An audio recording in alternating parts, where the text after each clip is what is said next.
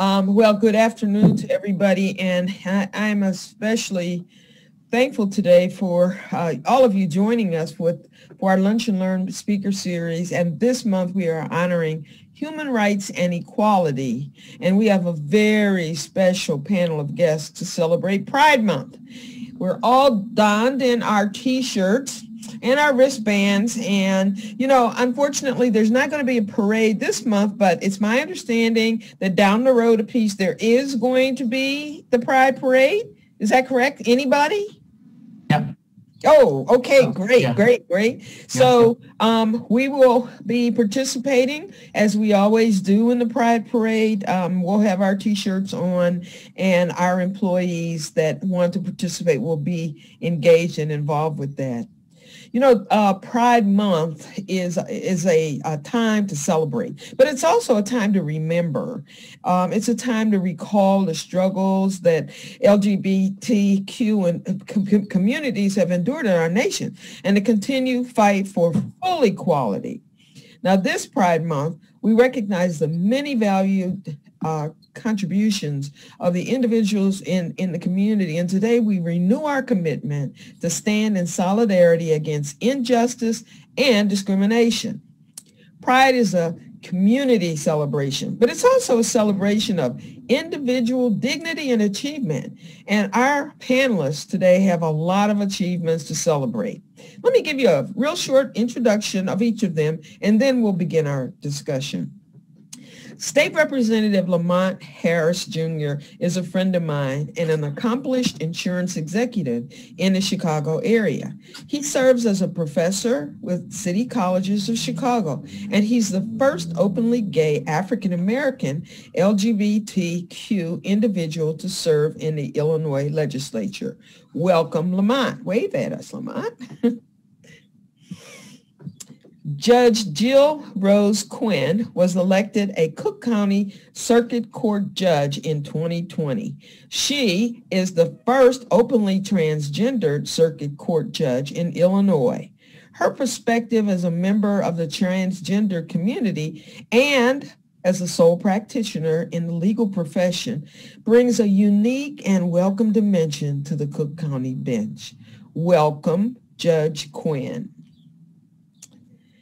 Cook County Water Reclamation District Commissioner Marcelino Garcia is an attorney with expertise in local and international governments, healthcare, and community affairs.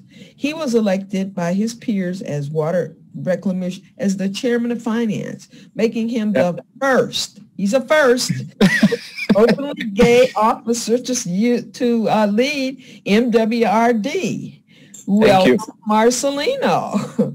Rocco Claps is currently the Deputy Director of the Illinois Secretary of State's office. He has a distinguished history of service in local, state, and federal government, including serving as Director of the Illinois Department of Human Rights, where he was a staunch advocate for LGBTQ rights and equality. And I actually got a chance to work very closely with him in Springfield, and we got some really great legislation passed during the 12 years I served there. We Hello, did, Rocco, and that's why anytime you ask me to do anything, I'm going to be, because you are a true partner, so you're the best. I'll never forget that. You're the best. Yeah. Thank you, Rocco. Now, I want to start our discussion today by reading a quote from Judge Quinn that actually appeared in the Chicago Tribune shortly after she was elected the county's first ever transgender judge. She was asked to describe the importance of her victory, and this is what she said. It's a win for inclusion. It's a win for all the kids in the world who were bullied, felt like they did not fit in, who don't think anybody will ever accept them. I can be a beacon for those children. Just like I stand on the shoulders of the people that have gone before me, these kids can stand on my shoulders, and I am willing to support them and hold them up when it's their turn. End of quote. Wow. Judge Quinn.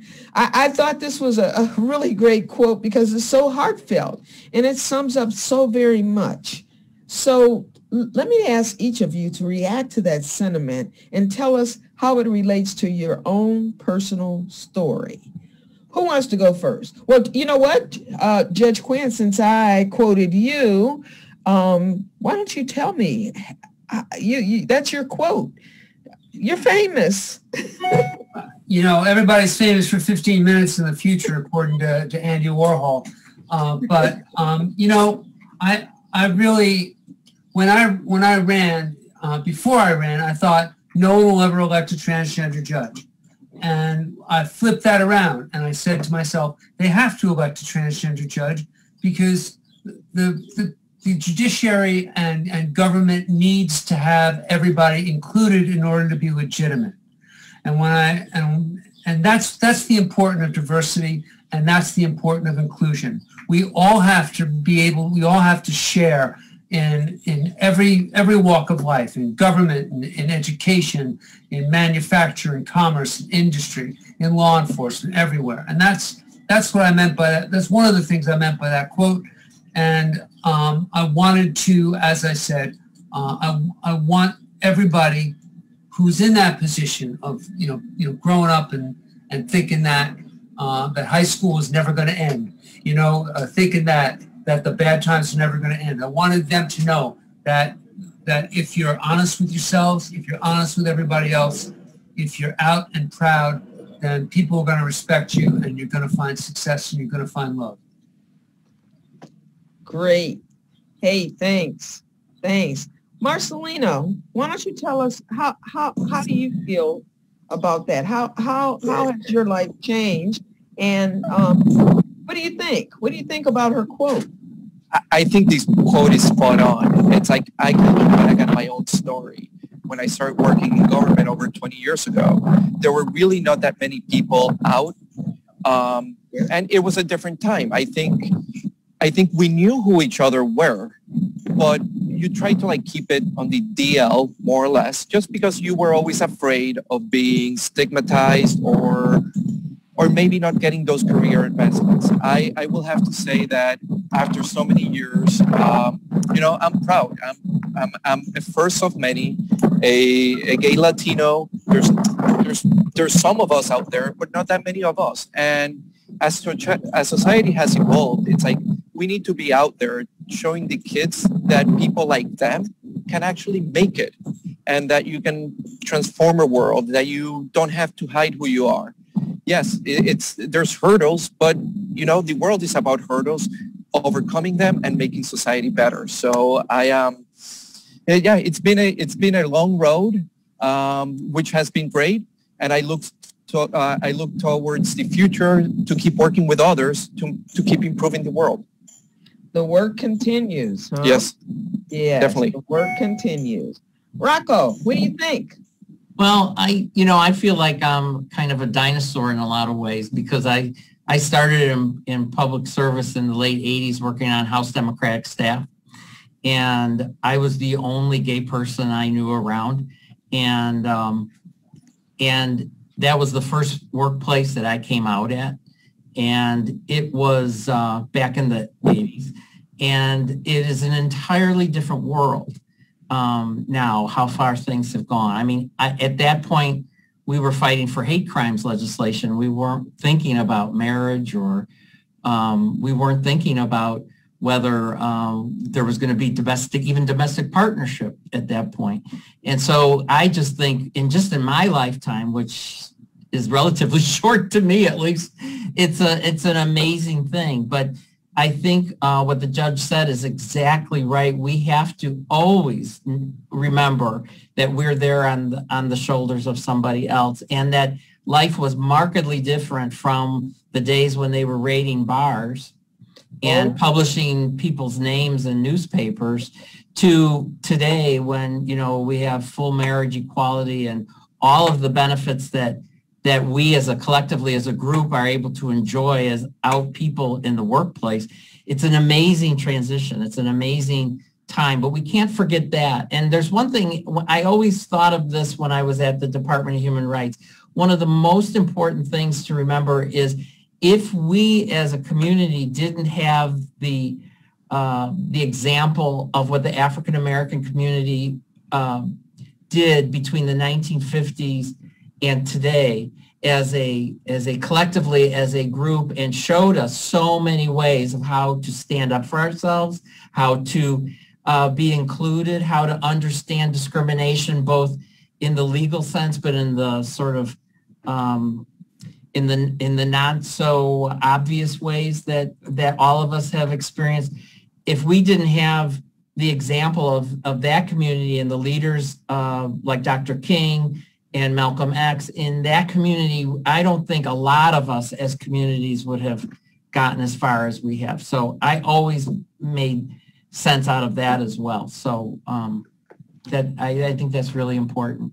Thank you. Rocco, since you were in state government, were you there when they passed civil unions? Were you a director at that time? I was, yeah. There was civil unions, and there was, and then as marriage. So, yes. I mean, for me to have gone from in the 1980s trying to convince people that it was not a good thing to bash someone in the head, you know, to almost, you know, basically full equality between the Human Rights Act changes that included LGBT and the times when and marriage equality, and of course before that civil unions. It's been an amazing time, you know. And then I also had the great experience of working at the White House when Bill Clinton was president, and actually being there when he had the first official Oval Office meeting with the LGBT community. And so it's like, I feel like I've witnessed so many amazing things in my short, it's a very short lifetime. I'm really not that old, you know? So, but it is amazing. And it's a credit to this community that we have moved so fast and furious, you know? It's an amazing thing. Thank you. Hey, Lamont. So, a couple of your predecessors, well, before you got to the General Assembly, I remember Larry McKeon. Does everybody remember Larry? Yeah. Oh, yeah. What a phenomenal person. I mean, Larry was salt of the earth. And, of course, he passed away some time ago. But I had an opportunity to work with him, to talk with him, I mean, he was just amazing, you know. And then Greg Harris came in, and of course, Greg Harris is the bomb. I told him before he even got appointed, you know, when the speaker appointed him as the majority leader in the House, I was in Springfield, and we were at a luncheon, and I was asking him, I said, Greg, are you ready? And he said, what do you mean? I said, you're next. And he says, you know, I'm hearing that. I said, from my lips to your ears, you're the man, okay? And he says, okay, I'll do it. You know, and I said, oh, I'm not the one carrying that. I'm not doing that. So Lamont, you are the first openly gay African-American male in the Illinois House. Is that correct? You are muted, sir. That is correct, Madam Clerk.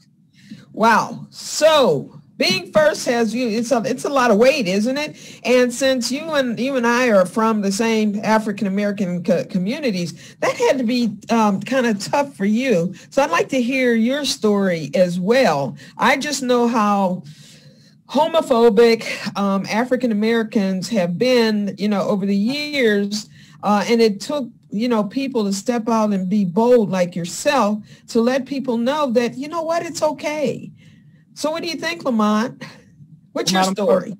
Madam Clerk, first and foremost, let me thank you for your support of my candidacy. You were one of the first elected to support me, and very similar to Leader Harris, as I was running, I remember coming up to you and saying, you know, I'm not for sure if I'm going to be supported by the Democratic Party. And I remember you saying to me, just like you told Leader Harris, get ready, you're next. Yeah. And you were right. And so thank you for your support. Thank you for your mentorship and your friendship. It has been truly an honor to work alongside of you. And thank you for all of the work that you've done for the LGBT community in your current role and your previous roles. And so kudos to you, and thank you for allowing me to be on this esteemed panel.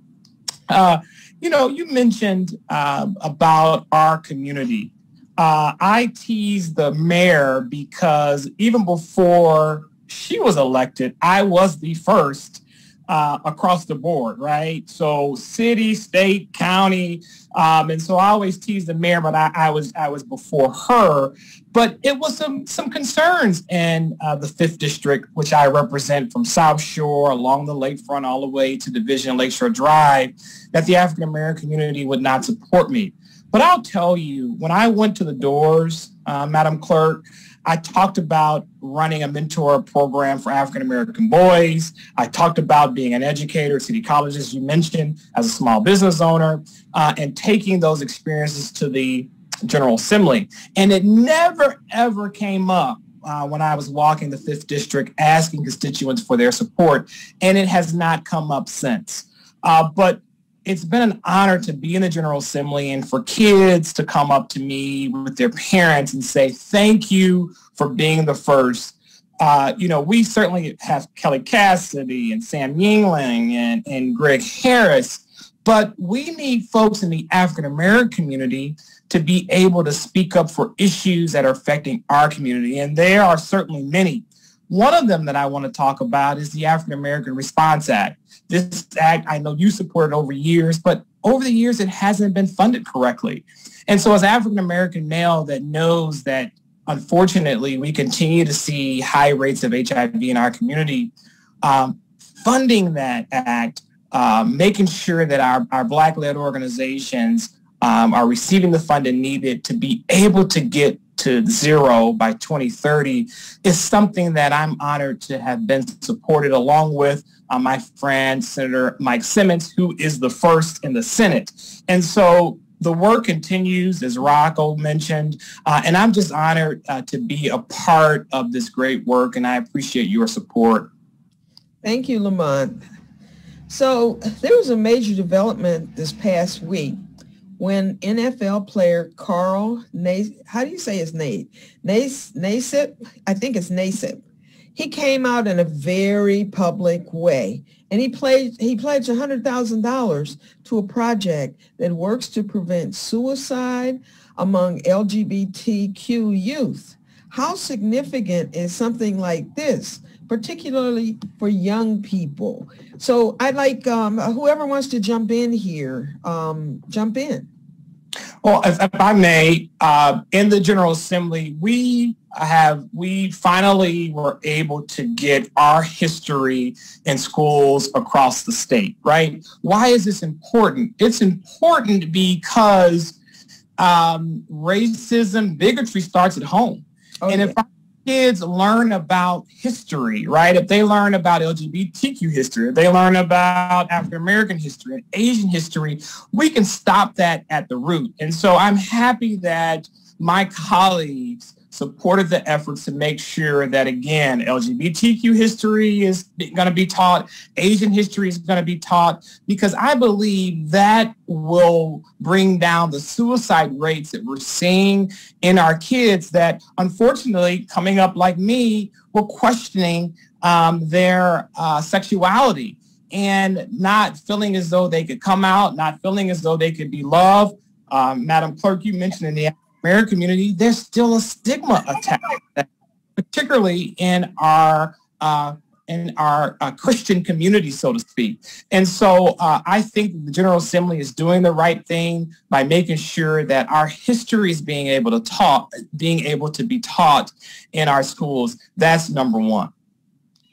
Marcelino, what do you think? Madam Clerk, I couldn't agree more. I think any small step is a big step on the long run. It's, heck, I look back 20 years when I was a younger kid venturing into the professional world, and there were not that many people like me out there. Rocco's laughing because he knew me way back when. But I think anything that we can do to show that there's people like us, part of the communities, role models, getting involved with community groups, is something that will make people stronger and people not afraid. I think it's the power in uniting all of us together. So So people of color certainly have all kinds of issues because of, how we've been socialized and brought up, the way we've been brought up. So we kind of have closed ears and eyes to what we see and hear. And there's a lot more work that needs to be done. And the school system certainly is the place to have these conversations. No question about that. Madam Clerk, it's true. I'm originally from Puerto Rico. And part of the reason of why I ended up in Chicago is because here I could be me. If I was back home, people kind of know who you are. So you have to portray certain things that you have to hide. But I've been grateful that my family has been supportive and my overall family here in Chicago, my community has been supportive too. So I can be who I am here and slowly break some barriers. But yeah, I completely understand what you're saying, and it's true. So, Rocco, we've come a long way since the Stonewall riots of 1969. Now, that was a major turning I wasn't there, by the way. You weren't? You said you were a dinosaur. Not in 1969. No, I wasn't. Okay, but anyway, this was a major turning point for LGBT rights in our nation, and much has been accomplished. I know there's more work ahead, but what do you see as the greatest challenges to equality now? Well, back to the question you just asked before, I think what's so awesome about what the NFL player played, and I can't pronounce his name either, or what he did, was to just to show people that he's there. And what also was very cool about it was that he's the first active player in the NFL. So it wasn't after leaving that he came out. Yeah. And I think the more that, and I think we see this in young people anyways. Young people are the least discriminatory out of any subset of our society towards LGBT people. So that's an amazing thing. And the more that happens, the more we understand each other. I'm a firm believer in that. But I think that probably looking forward, it'll be a great thing to see that happening more and more in places where it's not very typical. It tells young people that I can be who I am and do anything, just like every other child is told they can do anything. Any other LGBT kid can do whatever they want to do. But I think when we look forward to what we can be doing and what we can be defending is probably the most important thing. And that is defending the rights that we have won so far. So we live in an awesome state that people like Representative Robinson are there and they're actively representing us and they're protecting our laws I think what we did find, and not to be political, but what we did find over the last 5 years, was that things can flip pretty quickly if we aren't aware of it. Right. That if we don't have a judiciary that has people like Jill Rose in it, things can happen very quickly and things can unravel quickly. And so I think that will be our most important efforts moving forward, are to defend the things and be keeping a very strong, watchful eye on what's happening to laws around the country and what's happening in our society. We can't let things go backwards. Agreed. And certainly as a former legislator, I know that those kinds of things can happen. You can pass a bill into law and it'll be on the books, but to implement it is the big deal. And then, there'll come along a General Assembly that maybe doesn't feel the way that particular General Assembly felt, and then they'll overturn it. And I know that first-handedly when I passed the abolition of the death penalty. As soon as I passed that bill, the first thing that happened was one of my former colleagues on the other side of the aisle had a bill on the floor to, overturn it. I mean, in the same session, go figure. Right. So I know that you have to protect what you have, and we have to make sure we send people to these different legislative bodies to make sure that we keep what we have and then we continue to build on it. I had never heard of the Stonewall Inn riots until probably maybe about 5 years ago. And when I saw the movie on, when I saw the movie, I was blown away. So, and I was there, by the way, so, but I didn't know this history. I didn't know this had happened. And so I wanted to know more about what happened there. And anyways, listen, we don't want to go back to that time, right? Well, and what's awesome about what we're doing this month, it's happening, the reason June is Gay Pride Month, LGBT Pride Month, is because of what happened at Stonewall. It started at that time, at that place. And again, a lot of what happened there was happening in places all around the country, including Chicago.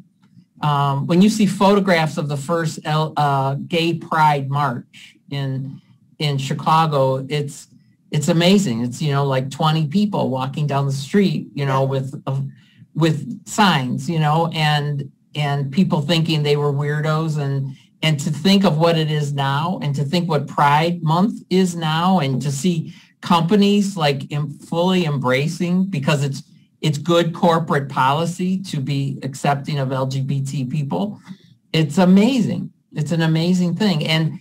But what we do know is that laws can go backwards, as you just said. People can get their eyes off the prize and let things happen that, or things happen because you have the wrong elected officials there, and you have to be vigilant about that. That's our responsibility. And it's not as exciting as passing things for the first time, but it is what has to happen. Agreed. Yeah. So Lamont's in the house. Marcelino is, of course, a water rec. And so I want to hear, Rocco, you're at the Secretary of State's office. So tell me, what are your respective agencies or departments doing to advance the causes and aid the struggles of the LGBTQ communities? Can I go, Madam Clerk? Yeah. Yes. Well, hey, I'm very proud that the MWRD is a progressive institution. 3 years ago, we raised the pride flag. This year, we raised it in all our facilities.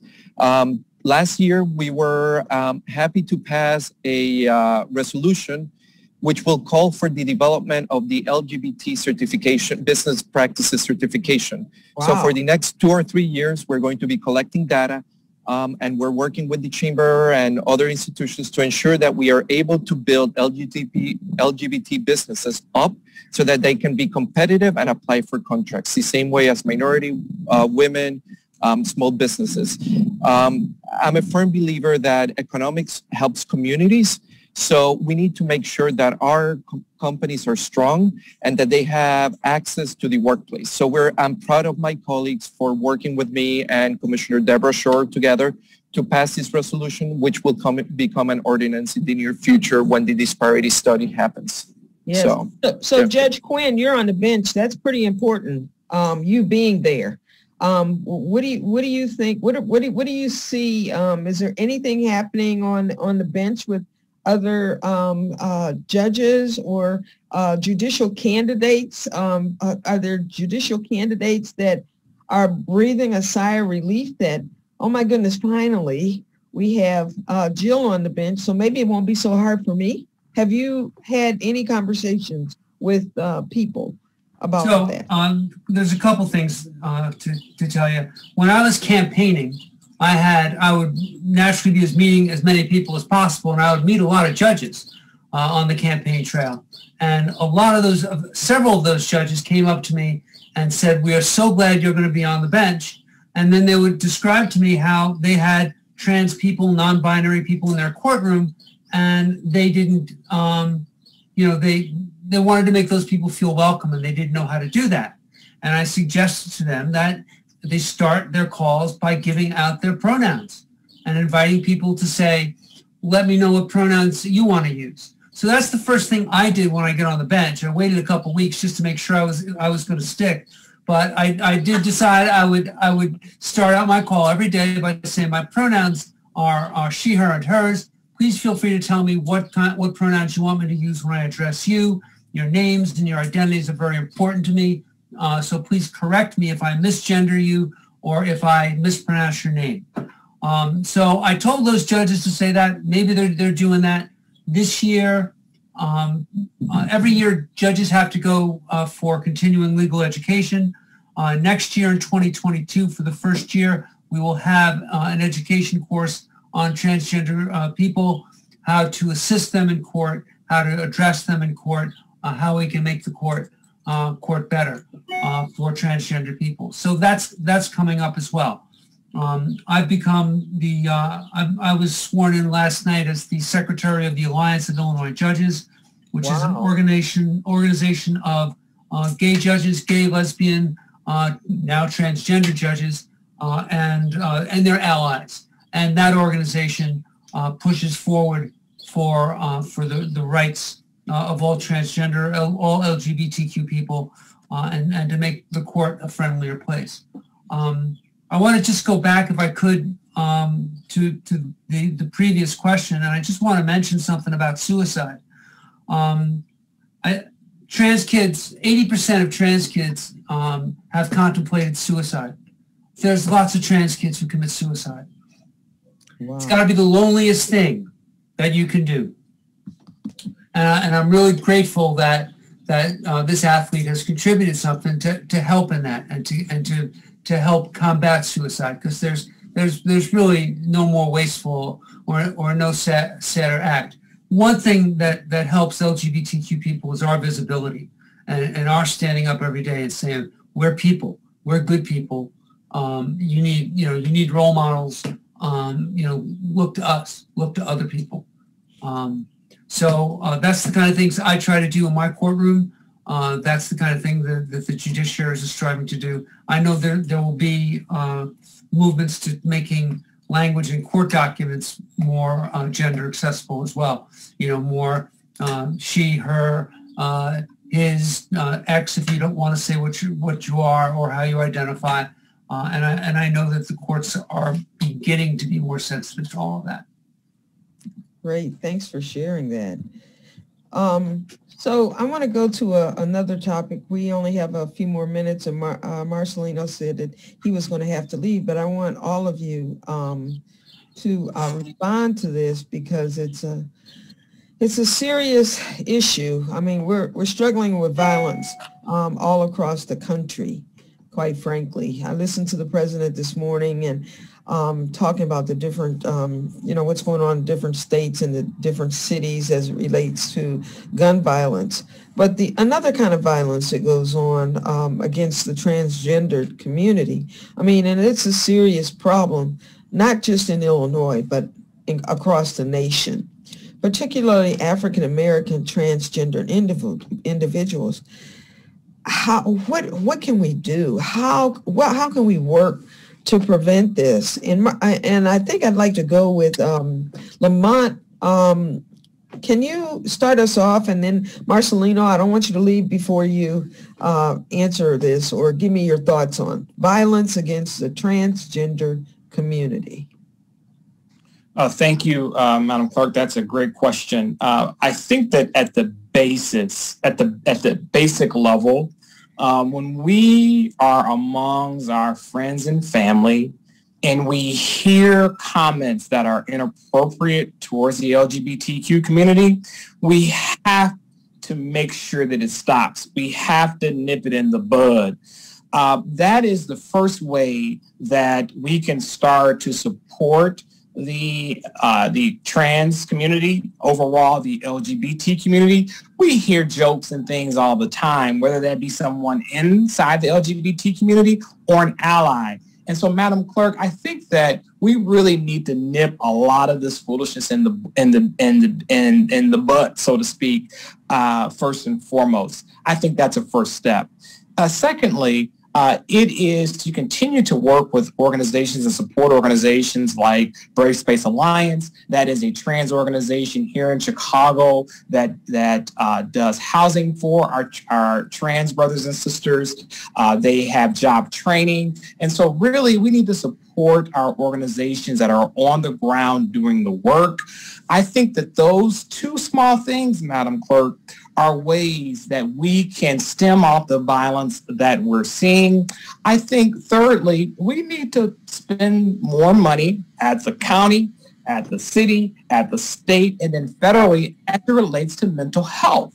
I think things that we're seeing around violence in general are around mental health, and making sure that that folks know that our trans brothers and sisters are supported. So those are just three basic ways, Madam Clerk, that we can support this community and stem some of the violence that we're seeing towards our trans brothers and sisters.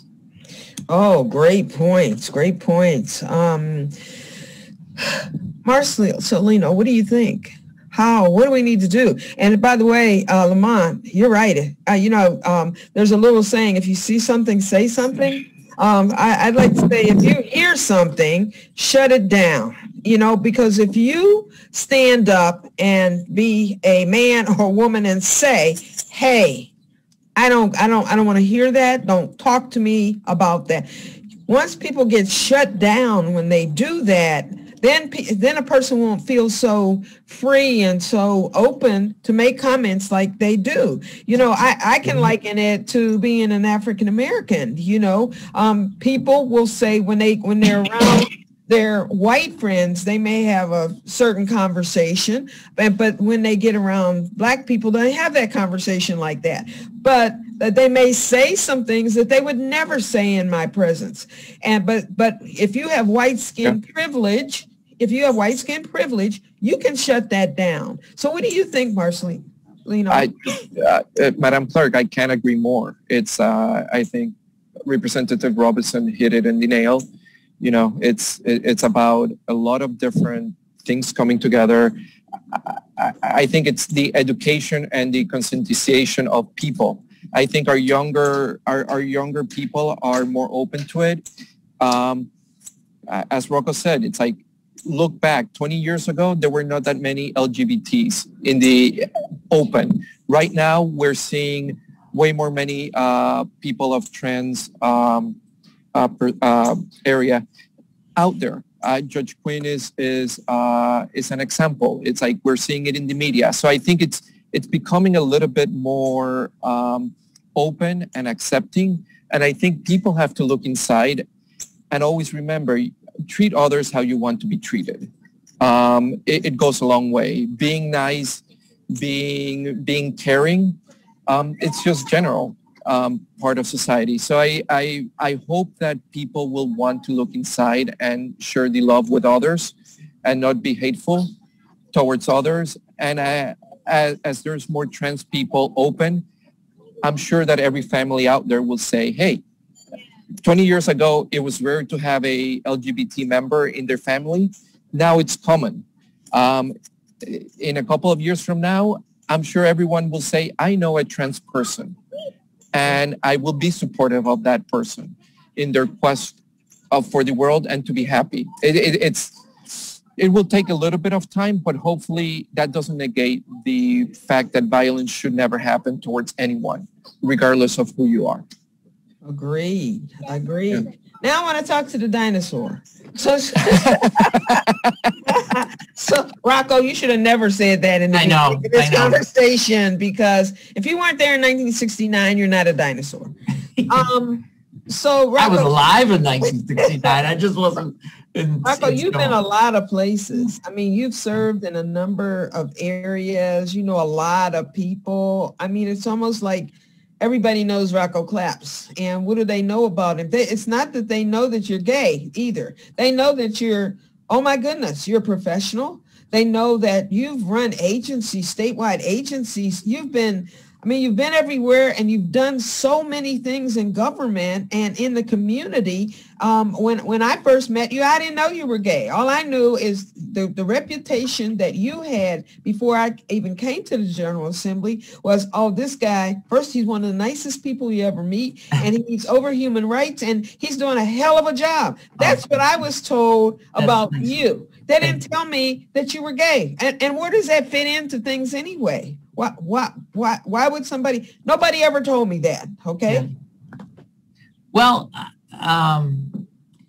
you know, I think it relates to everything everyone's been saying. It's, I think one of the, I have a really good friend whose niece was born male and is living as, from age 5 or 6, is living now as a girl. She is the most loved child. She has a huge structure family, an extended family that's supporting her, that is nurturing her. She has a million friends. She's a popular little girl and everybody loves her. And what I love about that is that it's, first of all, it's amazing even to me, because I'm a dinosaur, that I see this happening in a school, that a trans child is completely nourished and welcomed and loved in a very accepting way. But what we don't remember, or what we don't think about, we may think about the immediate family. We don't think of all the families of the kids that go to that school with this little girl, and how much now they have a totally different perspective of what it means to be transgender in the family unit, you know? And I think what I always like doing, and I had some relatives that used to say to me when I was at Human Rights, they'd say, why do you always introduce yourself as the first director of a state agency who's openly gay? Well, you don't have to do that. I wanted to do that because it meant that people heard that and people see that, and they're not wondering if I am or not, or whether, you know, like maybe you did when you met me, but it's like, we're out there, and maybe you'll have if I represent myself well as a human being, maybe I'll represent our community well as well. So I think those examples, and I think this is so important for the trans community right now. We're seeing it happening. We're seeing people with so much more understanding right now. It's only going to get better, I believe. I think the violence will continue until it becomes more and more agreed that that kind of action isn't take place in our society at all. I think it's really important for especially this group here and anybody that's watching this call that, you know, say who you are, be who you are, be nice to other people, and we represent ourselves well, and people will know us that way, you know. And so I'm that's always been how I've seen it. So I think right on, Rocco. Yeah. Right on. Yeah. Great. Well, you know, I'm a member of, you know, a club, the Rotary Club, and our motto is service above self, and that's the reason why I am as a member of this club. But more than that, that's how I see myself. I think that we have an obligation to you know, do some good while you're here. When you're in a particular place, make it better than you left it, and share the good things. You know, we have something we say every week, and it's our 4-way test. Number 1, is it the truth? Secondly, is it fair to all concerned? Third, will it build goodwill and better friendships? And finally, 4th, will it be beneficial to all concerned? I live by that motto, and I just figure if other people just gave it a try to think about, you know, first of all, is it the truth? You know, so I know, you know, we've got this 24-hour news cycle going on, and there's all kinds of stuff there's a barrage of information that probably in many cases just simply not the truth. And certainly if it's not the truth, it's certainly not fair to all concerned. But I think this conversation that we have had today, you know, kind of relates to all of that. And I think that if we get people's attention on how do you want to be treated, I mean, regardless whether you're a man or a woman or trans or gay, or whatever you are, why don't you look at me first as based on my actions, because they certainly speak louder than words, you know, and just treat everybody the way we all want to be treated. And I think it'll go a long, long way. So we're going to wrap up now because Marcelino told me, where are you anyway? It looks awfully nice there. Hey, it's nice in summer. Want to be outside sharing beautiful sceneries with everyone. Okay. Yeah. So I want each one of you to leave this audience with a quote from you. Like I want a Claps quote and I want a Garcia quote. And certainly Judge Quinn has already done one, but yeah, I already started. Yeah. Okay. Okay. So all of you, give me a Robinson quote. A representative, give me a Robinson quote on how we can be a part of the solution. You can be part of the solution by living your best, authentic life and loving everyone. Okay. There's your Robinson quote. Everybody write it down. Okay, how about Judge Quinn?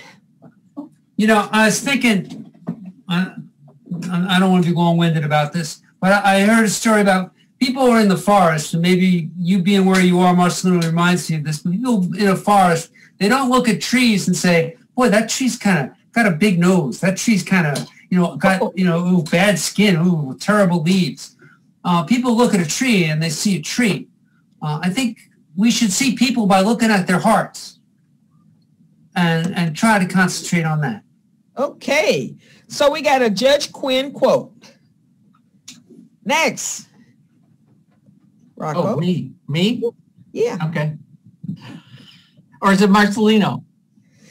I don't care. I'll go. Okay, go ahead. Let the dinosaur go last, okay? I'm simple. Be supportive. Apoya. Do it in any language. You know what? It's like remind everyone that a lot of us here in Illinois come from different cultures. So be responsive to that. I love the fact that, Madam Clerk, you're like expanding language access. So say apoya, be supportive. Yeah, Great. 12. Yeah, so 12 say languages. Mm-hmm. We did but that. There's only, wow. But you know what? There's only one language in the end, which is the love that we can like show others. So be supportive, apoya todo el mundo. So right. That's my quote. Go. Okay, there's our Garcia quote. Okay, what about the Claps quote? Oh, well, you know, I was yesterday, I don't know if you saw in the news, the head of the Joint Chiefs, I think he was head of Joint Chiefs, was defending the West Point education process. Did you all see that? It was really interesting because he said, you know, I can read writings by Mao Zedong, and I can read, doesn't mean I'm a communist. And he's like, and I can read about and study white privilege and still, and I'm not really quoting him exactly, but I can read that. And he goes, and I'm white and I don't fully understand it. So I just want to understand life. And that stuck with me. And I was like so proud of this guy because he's saying exactly what's right. If we can make room for each other and try to understand each other, I think all the other things that come with that will make a better world, you know? And so if we just make room for each other to be who they are and understand them, that doesn't mean we have to get into political discussions or fights or anything. It just means we can listen and hear what people are saying and thinking. So great. Is that okay? That's great. That's a great Rocco Claps quote. All right. Listen, let me thank all of you for taking out this bit of time in your life. You're never going to get it back. But I think the conversation that we've had today maybe enlighten someone somewhere, somehow, so that they understand better than they did before today. In the chat, I see Betty Torres says, love is love. Nice, Betty. Very nice. Armanda Killingham says African Americans in general are not homophobic. Homophobia, it exists in all groups of people. Thank you for sharing that. Yep. So with that, my friends, thank you for your time today. Thank you for sharing your wisdom and your quotes. And I look forward to continue work to push this big ball up this hill. We still have much work to do. Thank you and enjoy the rest of your day. All right. Thank you, everybody. Thank you. Bye-bye.